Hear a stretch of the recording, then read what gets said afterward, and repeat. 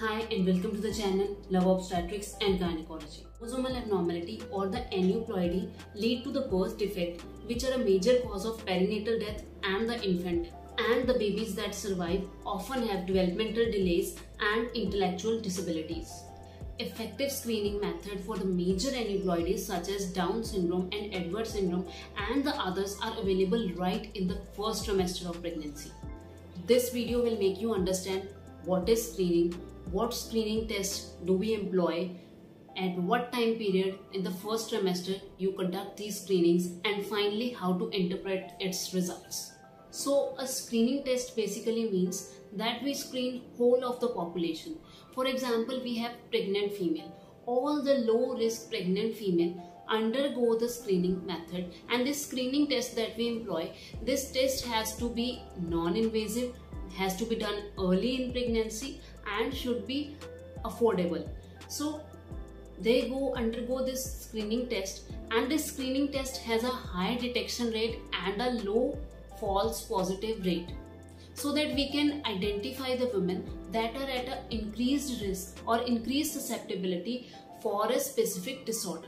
And when we identify from this whole low risk population, we identify some patients that are actually having the risk. Those patients, they undergo further a diagnostic test. The examples of the screening test include, for the first trimester screening, if we say, it includes the ultrasonography. The ultrasonography will tell you about the nuchal translucency, or NT as we say. Or it can include the maternal serum analytes such as BhCG and PAPP-A. Now coming on to the diagnostic test. Now we have screened all our pregnant female and we have found the patients with the high risk.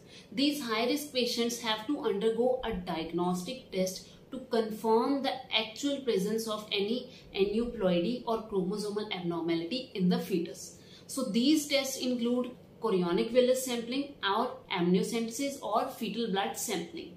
It has been a long time since those screening methods are available to us. So since 2007, ACOG recommends that all pregnant women should undergo the screening, and the screening should be offered early in pregnancy in the very first perinatal visit, irrespective of her maternal age. So whether the pregnant female is in high risk category or the low risk category, she should undergo a screening. Some high risk factors of the patients, such as the patients that had a history of aneuploidy or have family histories of aneuploidies, and patients with infections such as especially the torch group, patient with a harmful substance intake or on a drug intake that is contraindicated in pregnancy, with advanced maternal age, the patients that are obese. The first trimester screening includes doing an ultrasonography which shows the fetus nuchal translucency and the nasal bone, and we also conduct a maternal serum analysis which will tell you the free serum beta and BhCG and the PAPP-A levels. The ultrasonography, we measure the nuchal translucency, which is basically measuring the maximum thickness of subcutaneous tissue present between the skin and the soft tissue over the spine at the back of the neck. So the normal NT or the nuchal translucency is taken as 3 mm or less than 99th percentile. Increased nuchal translucency is as such not a fetal abnormality, but it signifies that the fetus is at increased risk of aneuploidies, genetic syndromes or birth defects, or especially the cardiac defects. If the NT is more than 3 mm or more than the 99th percentile, we can consider the patient for a targeted sonography to find out other congenital anomalies, or we can go for a fetal echocardiography, or we can suggest the patient to go for a cell-free DNA screening or NIPT. But if the NT is more than 3.5 mm, then the fetal echocardiography is definitely recommended. See, the first trimester sonography can detect the major fetal anomalies as high as 60%, especially for the abdominal wall defects, the cardiac anomalies or the CNS abnormalities such as the anencephaly. Now coming on to the maternal serum analysis, which is done for the serum free beta-HCG levels and the PAPP-A levels, which is pregnancy associated plasma protein A. Both these markers are measured in international units, but these international units need to be converted to MOMs, which are multiple of medians.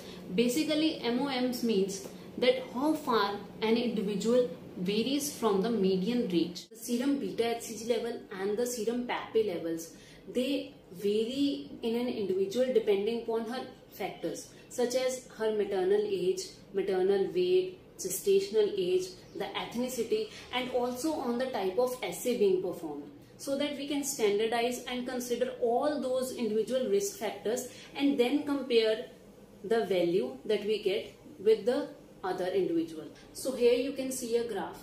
On the vertical axis I have proportion of individuals, and on the horizontal axis I have maternal serum beta-HCG level mentioned in the MOM. The red curve is of the unaffected individuals and the blue curve is for the Down syndrome patient. So this beta-HCG level, the normal unaffected fetuses, they have a peak at around 1 M1. So if the report of the patient mentions the MOM to be around 1, it is more likely going to have a chance of a unaffected fetus. But if we are having a report that mentions 2.5 mm, the chances of Down syndrome patient increases. See, the proportion of patients at 2.5 mm having a Down syndrome is much higher than the proportion of cases that have a normal fetus at 2.5 mm. PAPP-A, that is the pregnancy associated plasma protein A levels, are decreased in all aneuploidies. So we do this PAPP-A level best, it is done at 10 weeks. We cannot do these PAPP-A levels later on in the pregnancy or in the second trimester of pregnancy, because the difference between the levels of PAPP-A level of a normal fetus and the aneuploidal fetus are minimal as the pregnancy progresses. So it is best done at 10 weeks of gestation, where you can where there is a lot of difference between the aneuploid fetus and the normal fetus. Regarding the timing, when should we conduct this screening in the first trimester? See, first trimester is first 13 weeks. So in those weeks, that is from the 11 weeks to 13 weeks 6 days, that is the best time when we can conduct this screening. That is, we can go for the ultrasonography for the nuchal translucency and the nasal bone, plus the serum markers, that is the free beta-HCG levels and the PAPP-A levels. Now the PAPP-A levels are best at 10 weeks and the serum beta-HCG level are best at the 13 weeks. But it is very difficult to call the patient 2 times for a serum analysis. So we go for somewhere in between the 12 weeks gestation for both these dual markers and the anti-NB scan. Now coming on to the benefits of screening. See, it is early and a non-invasive procedure. It reduces the number of invasive procedures in the low-risk pregnancies, such as the amniocentesis CVS is not just done because she is having a advanced maternal age. In case she is a low-risk patient, we do not need to go for amniocentesis or CVS directly. The benefit of screening, the first trimester screening, is not just restricted to the identification of aneuploidies or the anomalies. It is also very beneficial to identify the individuals at a very early stage for preeclampsia and the FGR. See, if you combine this first trimester screening with the maternal history, plus her mean arterial blood pressure and the uterine artery pulsatility index, which is seen on the Doppler studies of the ultrasonography, you can have a risk assessment for the preeclampsia and the FGR. So in the very first trimester, you can see which patients are at a high risk for developing these diseases, which are in later second or the third trimester, and you can do a early intervention in these. It can also act as a dating scan if the patient did not had a scan prior to it. Basically, the dating scan is between the 9th to 11th week, and if the patient had missed that scan, this can act as a dating scan. Nuchal translucency is very good marker in case of a twin gestation.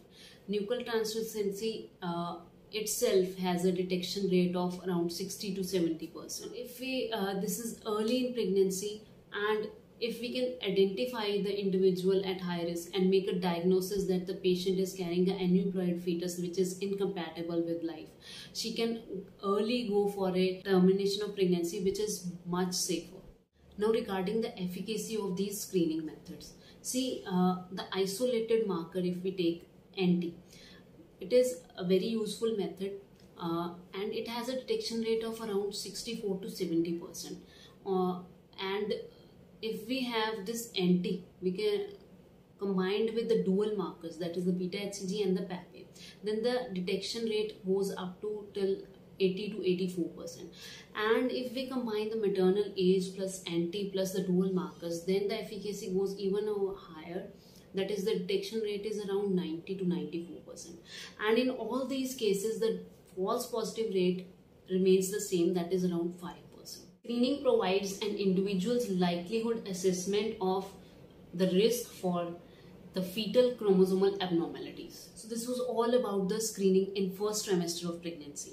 If you liked my video, please do like, subscribe and share the channel. Love Obstetrics and Gynecology. Thanks for watching.